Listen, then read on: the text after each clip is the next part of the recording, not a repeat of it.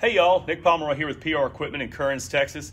Hey, we wanted to jack a mower up today to kind of show you a couple of the features that are underneath of these Spartan mowers. This is a Spartan SRT HD mower. All of the SRTs are going to have the suspension system we're fixing to talk about, but you really can't see it from the top and you really can't see it from the sides. So the best way to show it to you is truly from underneath.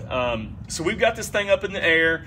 Kind of gives you a view of just a few of the components underneath. You know, you've got your Parker transmission, just a premium transmission, and of course, and then we can start talking about the suspension system.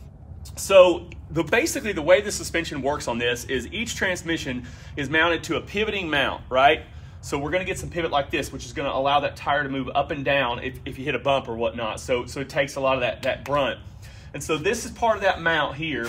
You can kind of see the pivot tube here and all that, and the pivot bolt that the whole thing rides on. Good heavy bolt, and like I say, a really nice good weldment there.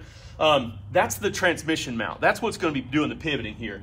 And then if you come up here or even over here, you can see the coil springs on each side.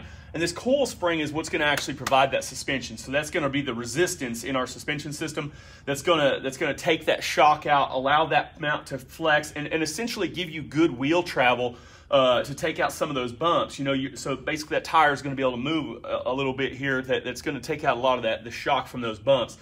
So it's a simple system, like we keep talking about, trying to hammer home that the Spartans are just designed to be very, very simple, but very, very reliable. So it's a very simple system, but it does a really good job at what it's supposed to do. And like I say, it just gives you that independent rear suspension that a lot of other mowers don't have, but we do have on the Spartan SRT series. Like I say, so hopefully that kind of gives you an idea of exactly what we're talking about when we talk about the suspension on a Spartan mower.